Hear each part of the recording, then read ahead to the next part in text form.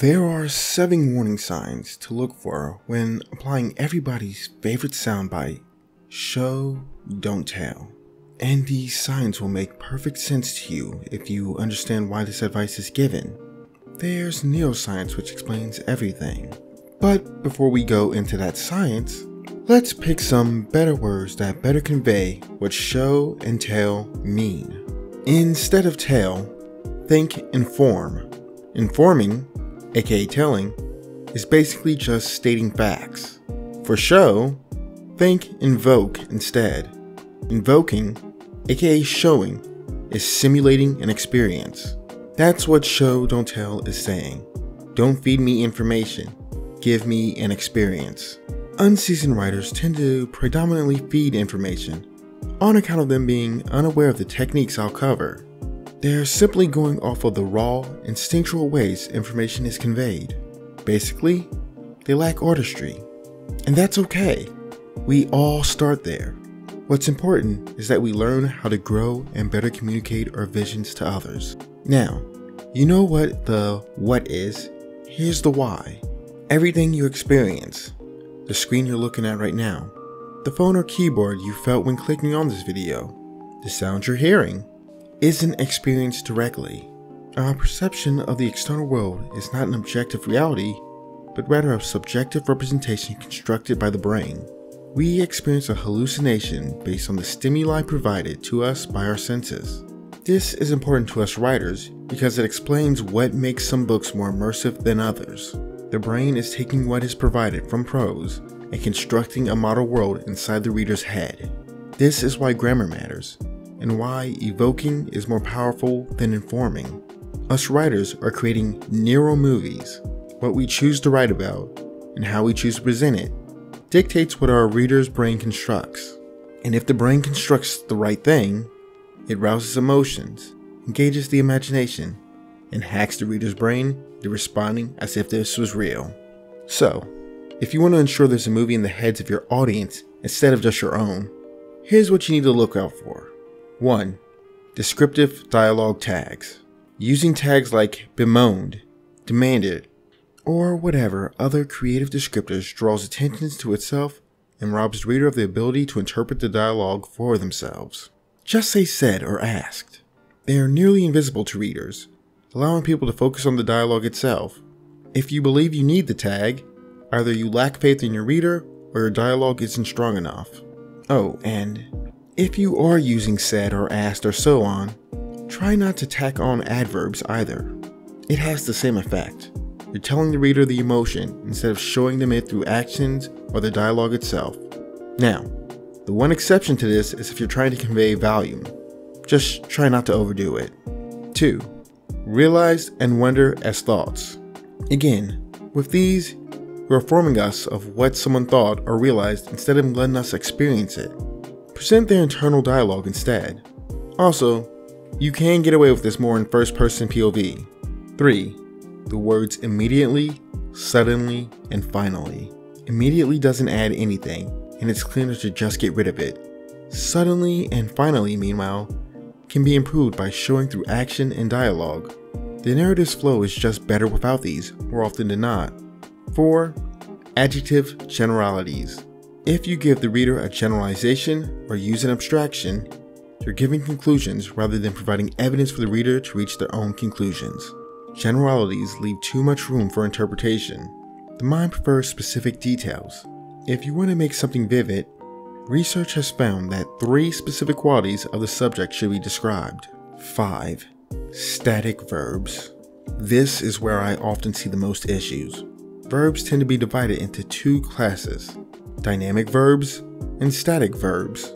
Static verbs pretty much tell the reader about the state of being of something, or quietly link stuff together. Were, was, are, being, and been are examples of linking verbs. Helping verbs, meanwhile, are ones like may, might, should, could, had. The list goes on and on. It helps to avoid these as much as possible for stronger, more dynamic verbs. Strong nouns and dynamic verbs should be at the heart of your style. They grab people. As Sin and Syntax best states, verbs determine whether a writer is a wimp or a wizard. Novices rely on was and other static verbs more often, and because of this, they often stumble into passive voice, which isn't ideal because of the model construction nature of the mind.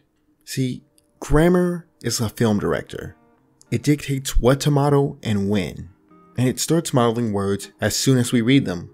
There is no waiting. This is why active sentence construction is far more powerful than passive stuff. Active grammar enables the reader to visualize the scene as they would if they were actually witnessing it in person. Passive sentences are more difficult because they're slower, and thus make for a less immersive and less engaging reading experience. This note on static verbs includes sensory verbs as well. Saying something tasted good, or a character saw something, or they heard something is intrusive. Giving us the details is immersive for the reasons I stated before with generalities. Before we move on to the next section, I must add this note of caution. These terms don't always indicate telling. For instance, similes can use these and get away with it due to what it's providing visually. Furthermore, when you're using guide narrators, you can include these more. This style allows for it. I wouldn't recommend defaulting to it for reasons I've discussed, but you can do it. 6. Explaining motivations using to. I'm sure you can figure out why this can be a problem at this point. You're preventing the reader from experiencing events as they happen. If you need to include motivations, add internal dialogues or tags. And finally, the one which annoys me the most, 7. Naming emotions. Telling emotions keeps the readers at arm's length instead of experiencing it with them. It can also strip away all the layers and nuances of emotion. When you take this away, you take away the power of prose because, as I've often said, prose's greatest strength is the ability to immerse into a character's experience. So, how do you show emotion? Simple. First, as always, we have thoughts.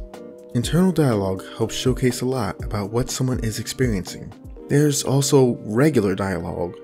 Dialogue expresses our ideas, thoughts, beliefs, and needs, which all comes from our emotional states. With dialogue, you can also add vocal cues, which connects well to what I spoke of in the first tip. These are especially great for non-POV characters, since the reader can't see into the character's internal world, but they can interpret their tones. If you don't want to use words at all, you can use body language. Again, this is great for non-POV characters, though it is still good for POV characters as well.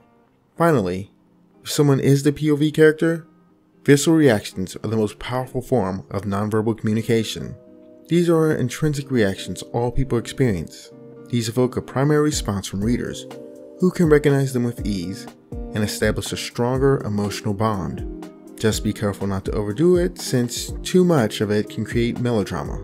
Anyway, this is all part of how to apply show, don't tell. Now, full disclosure, I don't actually agree with show, don't tell as a golden rule. I clearly understand why people say it, but I also understand that there are moments where you do wish to inform. I utilize what I like to call sliding third person, which informs at key strategic points. I could easily tell you when these moments are, and why, but that's a whole other video. If you wish to know when that video drops, subscribe to the channel. You'll receive both it and many more lessons related to storytelling.